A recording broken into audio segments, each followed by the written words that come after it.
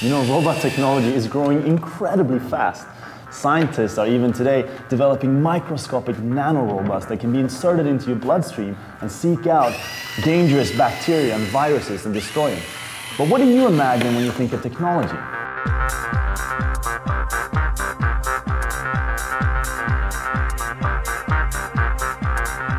Sure, that's all technology. But all that makes technology seem so far away from the natural world. I wonder, though, if there's a way we can make nature a part of technology. It has been called biomimicry, where nature is the source of inspiration for new technology. Okay, but how does the process of biomimicry begin, and how do we end up with a product that humans can use? Let's find out how scientists observed an animal and developed a product that helped people break world records. So we're heading to the Biomimicry Institute, where scientists are working to help develop technology that imitates nature. Hi. Oh, hi. Nice to meet you. Welcome to Montana. Tell me, what is this biomimicry thing? Oh, biomimicry. It is cool. It's looking to nature for solutions to human technology problems. What are we doing inside? We don't want to be inside. Let's go out. Let's go out. and as we get outside, Sherry opens my eyes to the countless adaptations in nature that could serve as inspiration to new technological solutions. For example, how trees can grow and split without breaking under its own weight could give new ideas to construction. Or how the surface of leaves is adapted to dry after being wet could provide insight in water collection and fungal treatment.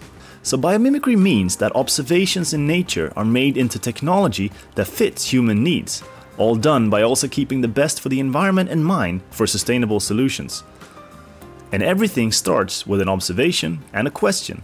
So with this in mind, let's get back to our shark story. Think of fish in oceans. Yeah. Think of sharks, whales, eels.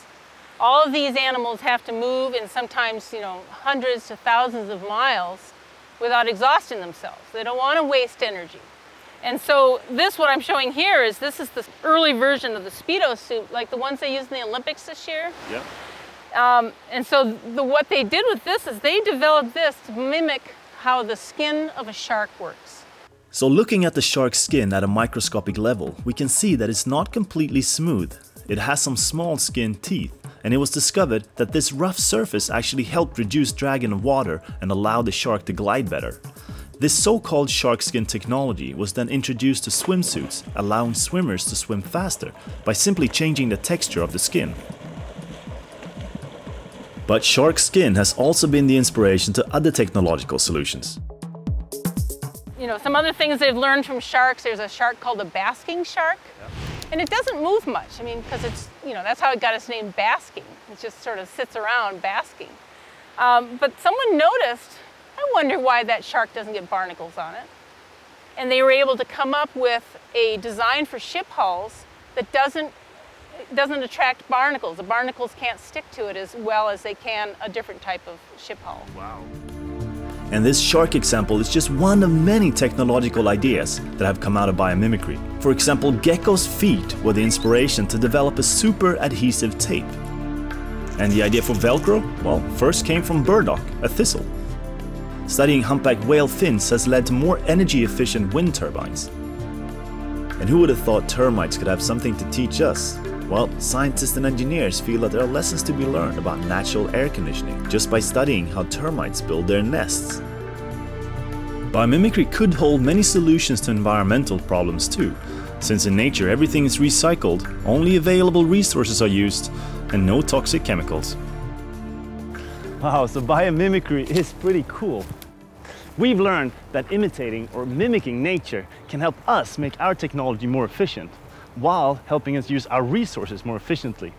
Just another reason to never stop exploring your world.